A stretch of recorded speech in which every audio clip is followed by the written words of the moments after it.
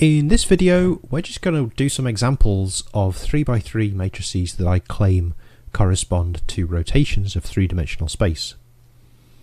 And then we're going to try and figure out a general way of figuring out, when you're handed such a matrix, what is the axis of the rotation and what is the angle by which we're rotating.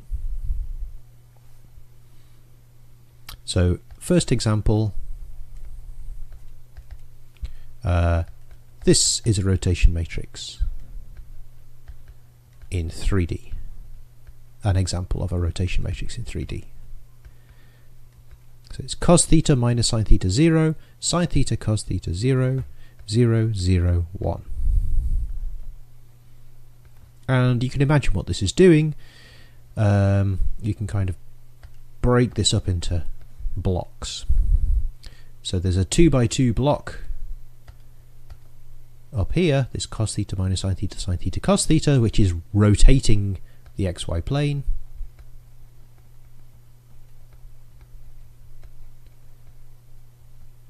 And there's this 1 down here, which is just saying that the z-axis is fixed.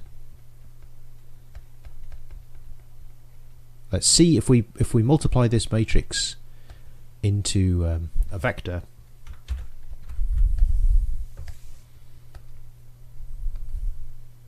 X, Y, Z.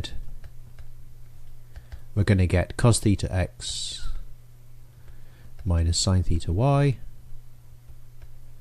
x sine theta plus y cos theta, and then z.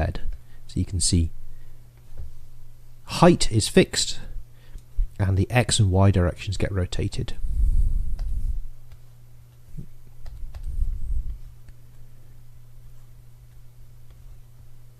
So there's our coordinate axes.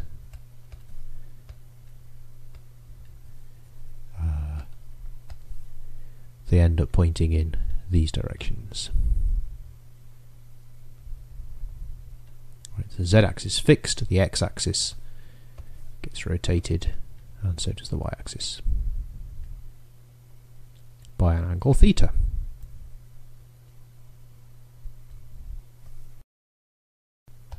So the key thing to note here is that the axis of the rotation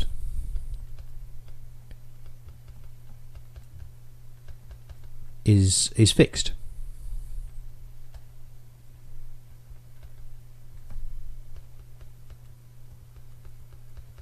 In the sense that if you pick a vector pointing just in the z direction, so 0, 0, 1 for example, and you apply this matrix A to it, you just get the same thing back, 0, 0, 1. So it's a fixed vector. So remember, we talked a lot about examples of 2x2 matrices, and fixed vectors were kind of important for some of them, so they're also important here to understand which vector is the axis, or which vectors live on the axis.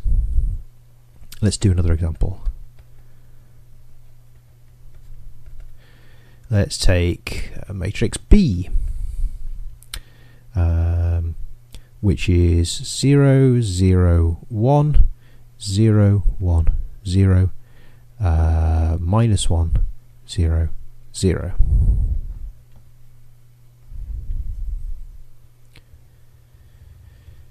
So I claim this is a 3x3 rotation matrix, and we can try and find the axis of rotation by solving the equation B u equals u, where u is x, y, z.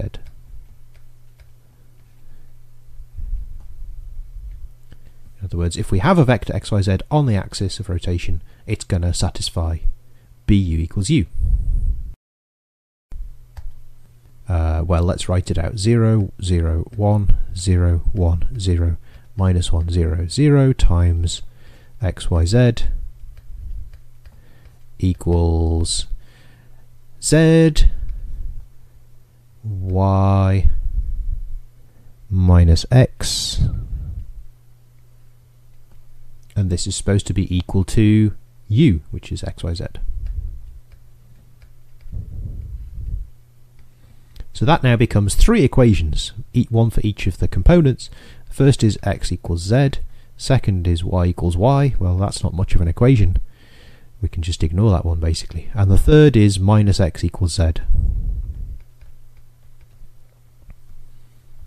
So this is equivalent to saying x equals z equals 0. Right, because x can't be both z and minus z unless they're both 0. But y is free. So in other words, the axis consists of all vectors of the form 0, y, 0, so that's the y-axis.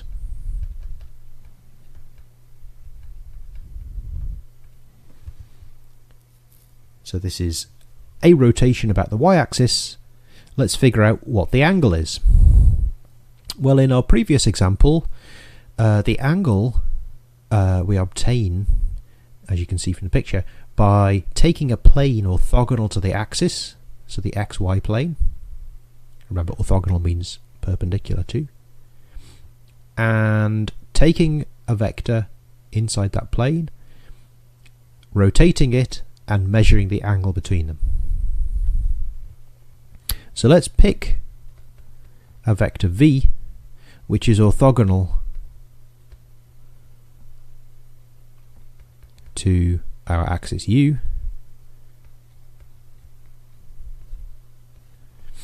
and rotate it and see what the angle is between v and bv.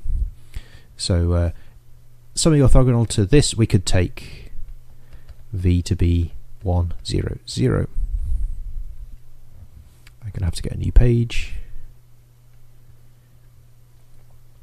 So now the angle between v and bv is, let's call it theta. Then we have that v dot bv is length of v, length of bv times cos theta. Okay, so let's compute bv. V is 1, 0, 0, so bv will just be the first column of b. Remember, if you apply a matrix to 1, 0, 0, you just get the first column of the matrix. So that is 0, 0, minus 1, because b is this matrix here. So v dot bv is 1, 0, 0, dot 0, 0, minus 1. And that's 0. So this tells us that theta, so it tells us cos theta is 0. Because both the vectors have non-zero length. So this says they're at right angles to one another. So it's a rotation by, well, either pi over 2 or 3 pi over 2. So you'd have to think a bit harder if you wanted to figure out which of those angles it was. But in this case we can draw a picture. So here are our three coordinate axes, x, y and z.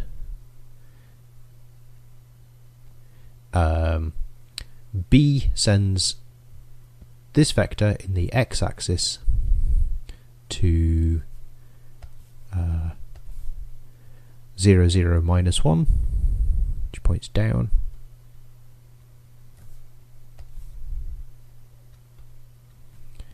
It sends the y-axis to itself, so this is fixed.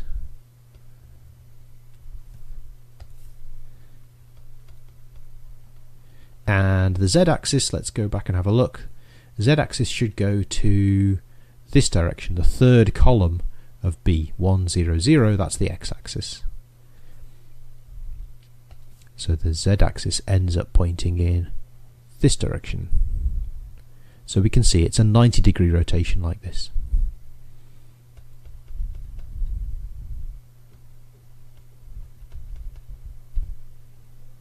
About the y-axis. I just want to do one more example, which is a bit more interesting. The axis is not just going to be a coordinate axis. Let's take C to be the matrix 0, 0, 1, 1, 0, 0, 0, 1, 0. And again, let's look for the axis. I claim this is a rotation matrix, so it will have an axis. If I just give you a random matrix, it's not guaranteed to have any fixed vectors at all. But I'm giving you ones that I know are rotations. So let's say the axis is U. Then U is a solution of CU equals U. So U is x, y, z. So again, let's try solving this equation. 0, 0, 1, 1, 0, 0, 0, 1, 0 times x, y, z equals x, y, z. That's what we have to solve.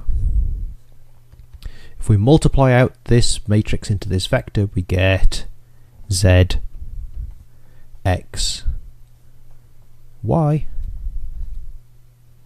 So our three equations become x equals z, y equals x, and z equals y.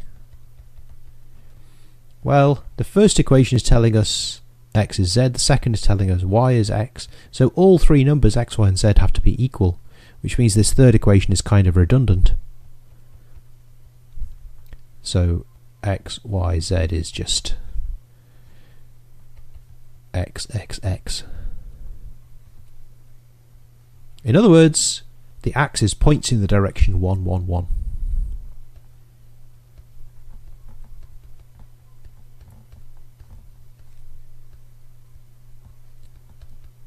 It's some multiple of that vector.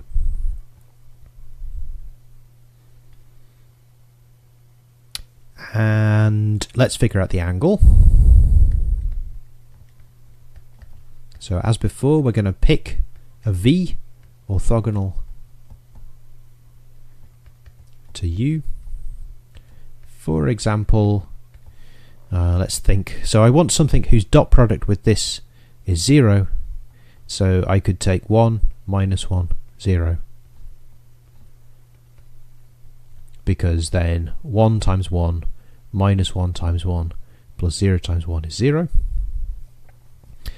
And compute V dot CV.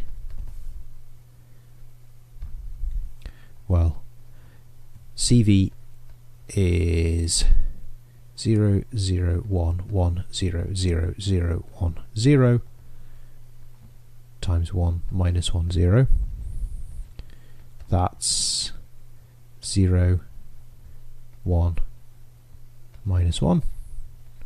So V dot CV is 1, minus 1, 0 dot 0, 1, minus 1, which is minus 1. Just from this entry here. Okay, so I'm going quite quickly through this example. If you're not following, pause and rewind as much as you like. That's the advantage of virtual me over real life me. What is the length of V? It's square root of 1 plus 1, so square root of 2. And the length of CV is also square root of 2. So what we get is V dot CV is minus 1, and this is supposed to be equal to square root 2 times square root 2 times cos of the angle between them, which is the thing we're after. Root 2 times root 2 is 2, so cos of the angle is minus a half. Okay. So what is the angle? It's something like 2 pi over 3. As always, there are several values it could take, but we'll see in this example it's 2 pi over 3. That's because this is one of the possible values of arc cos minus a half. So let's see what's going on in this example. So here are our three basis vectors pointing in the axes.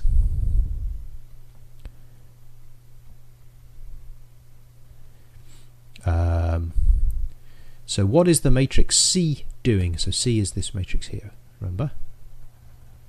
It sends the first basis vector in the x direction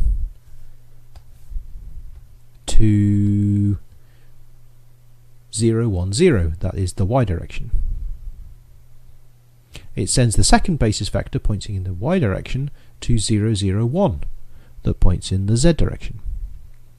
And it sends the z-axis, which is 0, 0, 1, to 1, 0, 0. If you don't remember this trick that you can read off where the basis vectors go just from the columns of the matrix, it was in an earlier video, one very early, maybe 1 or 2.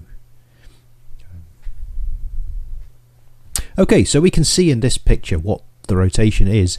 It is exactly a 2 pi over 3 rotation about the axis that's very, very difficult to draw in this picture because it kind of comes straight out of the page at you. This is the 1, 1, 1 direction.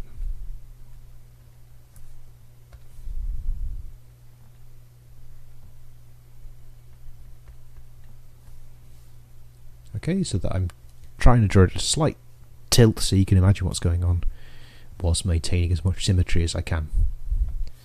So this is rotating about the vector that's really sticking out of the screen at you, and it's rotating by 2 pi over 3, which for those who prefer angles is 120 degrees.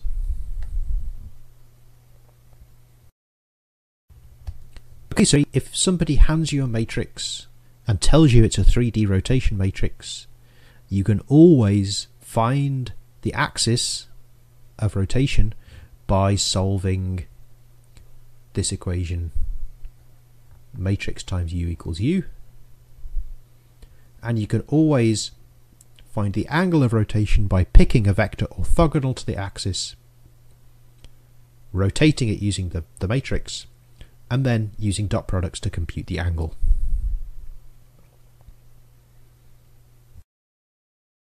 Okay, in the next video we're going to be talking about simultaneous equations, a bit of a change of pace.